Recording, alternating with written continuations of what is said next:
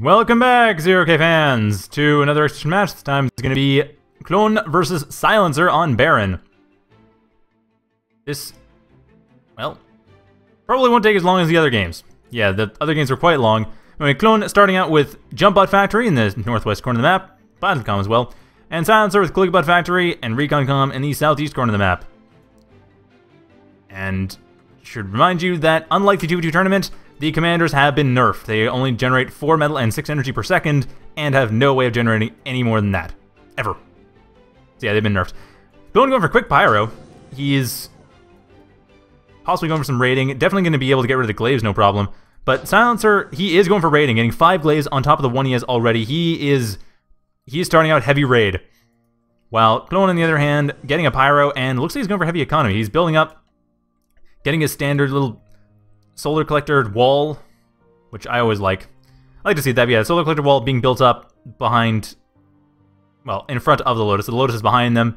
Really hard to get to, especially for Cloaky bots, but, well, maybe not that hard. As we'll see, the glaive will go around, and actually won't have much of a chance to even get in before, well, tries to run away, dies instead. And Silencer just building up behind that, but like I said, he is going for heavy raiding. He has 5 glaives coming in. Not sure he's going to wait for all the glaives to be done first, but no, he is not. He is going each glaive one at a time. And then one pyro going along the southwest. I don't think Klon has not revealed what his factor type is. He does have... He does know what Silencer's going for. Silencer does not know what Klon's going for, so Silencer doesn't actually know that this is a good idea. In fact, setting one glaive is going to be kind of tricky to deal with for Klon. But admittedly, the pyro is also going to be hard for Silencer to deal with, and it looks like Klon keeping his Silencer out of the way, I think... Sorry, his pyro out of the way. He doesn't have a Silencer. Klon's pyro has been revealed, and now must burn things to live. However, it's not going to be able to get out of there. Silencer's commander is able to take it out, and that pyro not able to get in to do any harassment. That's a bit of a shame. Klon tried to keep it out of the way. Unfortunately, did not work out. Klon pushing his commander up to the south just in case he, I guess, gets attacked over there. However, the glaives are in place. I guess Silencer is not going for raiding? That's unusual. You'd expect he would. Getting a... The thing is that what Klon wanted to do, of course, was to get the pyro back here to deal with all his economy. And I mean, like, 2 to 5 seconds longer, that would have actually happened, too. In another 5 seconds, Klon would have torn Silencer's economy to shreds. Another pyro starting to get just pumped out en masse. First pyro has been built. It looks like Klon is going for that. I was going to say, he should go to the north and go south from there. But it looks like Silencer is going for a counter raid. And attacking both sides. Not sure where Klon is exactly, so he wants to check everything. Sending 3 glaives over to the west, 3 glaives over to the north, and another glaive over kind of the center. Just to make sure he knows what's going on. And he will find the pyro to the north. That pyro will stop the glaives. Or at least, will force him to it'll force him to fall back. But Klon, I'm not sure how much he's focused on going directly forward. He does have a riot cannon on his commander, by the way. Going for riot cannon based commander, losing a metal extractor, getting rid of all the glaives. And I don't know that... Has Silencer actually upgraded his commander? No, he has not. Still a level 0 recon commander. Nothing special about that, but yeah, Klon's getting more and more pyros. I'm wondering when Silencer's going to switch over to Rockos. He's continuing to go with glaives. But yeah, the pyros don't really care about glaives. They just sort of tear them apart. In large enough numbers, the glaives would win, but I'm pretty sure it's like 10-to-1 ratio or something in that area. So I don't really see that Klon is going to have much problem if he attacks, but as I've said before, Klon is fairly defensive. He is, on this map though, forced to attack, so I don't know how much he's going to be going heavily defensive. I don't know, he does seem to be kind of cautious. He's trying to make sure that as little as possible can come from the north side, sorry, from the south, can go north into his base. The pyros coming in from the north side. They're going to be able to get rid of this Lotus, but Lotus and glaive combined might be a bit of a problem. The glaives in their own, though, not so... I don't know, enough glaives, actually. There were enough glaives there. Damaging the metal extractor slightly, but not really dealing all that much damage. Klon... Those pyros are really not doing much, unfortunately. Not his main focus, though. His main focus has been expanding behind it. Has been setting up everything... Although even then, Silencer has been setting up more. He's been getting a stronger economy. He has stronger in-base economy. There's been... The solar collectors are okay, but they're expensive. Yeah, they are good as walls, but as far as power goes, Silencer has got the much more cost-effective option, especially since the wind is blowing very nicely right now. But yeah, Silencer's option right now is much more cost-effective, which is giving him some overdrive, which admittedly is kind of necessary actually because... Wait, how's it necessary? Why is that... Okay, that was weird. Oh, I see. This is a 1 metal, and this is a 2 metal spot. Okay, that makes sense. That's why, because the 3... Normally it's 3 2 metal spots in a base, and Barren splits up one of the 2 metal spots into 2 1 metal spots, up here and down here. That explains why the metal is a little bit wonky. However, that being said, this metal extractor... Well, being overdrive. Everything is being overdrive just enough. I think that Silencer does have a slight advantage, and he does have just map control advantage too. He is going in with some glaives. Pyro's being a bit of a problem, but those glaives can just go past. They are not there to live. They're there to kill and die. They're not there to actually survive the raid. They're just there to deal some damage. Against Jumpbots, you really can get away with that because Jumpbots are very expensive. They're individually powerful, but they are expensive units, so you don't have to worry so much about whether or not you lose one of yours to theirs. I mean, with glaives at least. With more expensive units, it does matter, but with glaives, not so much. So, glaives are going to be a major problem rating-wise for Klon. And his commander actually getting quite a bit of damage here from these Rockos. They aren't getting too much about it directly, though. They are focusing much more on just pushing Klon's lines back. However, he is going to lose his commander. Silencer with his commander coming in here, and Klon about to lose his commander, and down it goes. Klon's out 1 commander at 10 metal now. That actually, at the same time though, Silencer loses his commander as well. But Klon looks like he was relying a lot more on it. He lost on the metal at the same time, which means at this point Klon and Silencer both have an economic disadvantage. But this southwest side of the map is the most important part of the map right now. Whoever can reclaim this is going to be very far ahead. All the metal is here between these 2 commanders.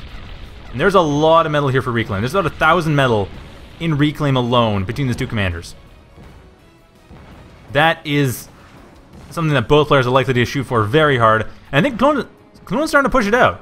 These Pyros are doing a decent job, but they are fighting against Rockos. It's going to be tricky. It comes down to when they time their jumps, really. That's their only hope of getting in time. Losing another Pyro to the Rockos. The thing is, Rockos pretty much counter Pyros, which means that the Pyros can get around it. They can jump in. And jumping in definitely does them a lot of good. The Pyros are basically unhittable by Rockos while jumping in. But any other time, they're just gonna get hit. They can dodge around, they can weave around, but it's difficult for them to catch up to the Rockos. However, this Pyro, about, I think, looks like, well, it's actually ready to jump right now, so that was just health, not jump power. These Rockos here are cornered and done for, but not quite, no! With enough firepower, that Pyro does go down. This next Pyro here, though, is going to be able to deal with the Rockos, not too much issue, but I guess I was wrong with the glaives. The glaives actually aren't too bad against Pyros. It's probably more like a 3 or 4 to 1 ratio. Which is actually about even for cost. At least from the looks of it. It's a bit hard to tell, though, because the Rockos do make that difficult to work out. However, these Rockos are going to go down. Pyro able to get rid of 3 Rockos for, well, for the cost of his life, but that actually works out. Rockos are 90 metal each, so yeah, that was a slight cost-effective trade. 270 metal for 220? Not a bad trade. And now the Pyro's going to come in here. Should be able to get rid of these glaives, but not quite. Gets rid of 2. So this southwest side of the map is very contentious. The northeast side of the map, however, is Silencers. He's just gone and taken it. More Pyros going to the south. Klon just focused entirely on the south side of the map. At the same time, Silencer has been building up more and more power infrastructure at his base. Klon has not. Klon's base has basically stagnated this entire time. He's focused entirely on building up Pyros. I just don't see how it's going to work out in his favor. Silencer basically has this game. It's just a matter of getting... As long as he gets rid of the Pyros, he can stem the flow of Pyros and kill them off before they become any sort of critical mass, which he's doing fairly well already. He should be fine. And because he has the metal advantage, he's pushing out twice as much metal worth of units as Klon is. Right now, he already has a 400 metal advantage. At this point, though, northeast side, Klon tried to deal with it, but really couldn't. And now, Silencer has the southwest. He has taken it, he just needs to get a few workers here. Klon not quite realizes this from the looks of it. He does have a worker set up to take all the metal extractors here, but yeah, this reclaim, that all belongs to Silencer right now. All his. And he's actually starting to raid in the base once again. Not a whole lot of defenses. 1 Pyro that will be able to stop these glaives, but that's about it. It looks like Klon's just going to counter raid, going in the northeast, trying to get rid of the metal extractors here, not taking care of the reclaim, which is it's risky. I mean, if he gets rid of all of Silencer's metal extractors, he'd be okay, I think. It'd be about even with the reclaim. But then again, just send more workers and take the reclaim faster. And that's exactly what's happening. Another Conjurer coming in here to the southwest, while about a dozen Glaives are headed over to the north side, getting through the defenders, getting through all these defenses here. Same time, here at the northwest side of the... Come on, unit follow. At the northeast side of the map, we do have the Pyros taking care of all of these defenders, taking care of all the, well, as many of the metal stretches as they can. At the same time, we do have... Where is it? There we go, the Glaives coming from the north side, no, well, sorry, south side, going north. Gonna run into this power plant wall. Not sure what's gonna work out. Apparently not very well at all. In fact, these Glaives just aren't really carrying. They're just going through it entirely. Clone did not fully wall off, and that does not leave much in the way of options. At the same time, Pyros are coming into the south, but even then, it's just not gonna be enough, I don't think. Half a dozen Glaives are coming to try to defend, and they're gonna be partially roasted, but they are gonna actually make it, I think. A couple of them do go down, but so do all the Pyros. That attack has been completely stopped, as has the Glaives, but still... No, the Glaives just went back. They... Running into some random Lotuses, a bit of an odd place to put them. I was expecting to be over here, actually. Over here is kind of okay, I guess, if you're expecting attacks from the northeast, but attacks through the center will be defended by Lotuses right on this part of the hill. So I'm not sure exactly what that motivation is. But it is going... Yeah, this is Clone's loss. Clone does not have this game at all. Gonna fire with a few more Pyros, but Silencer has taken it. So that is going to be game, and then we'll be going on to another replay with Clone and Silencer once again. Once this is done. Silencer just pushing in for the kill, and there we go. That's game. Clone surrenders, and we have that game done. So... We'll be back in just a minute or two with the next game. The Clone and Silencer on a larger map this time. Be on Battle for... Okay, not a larger map. On Battle for Planet 17. So stay tuned for that.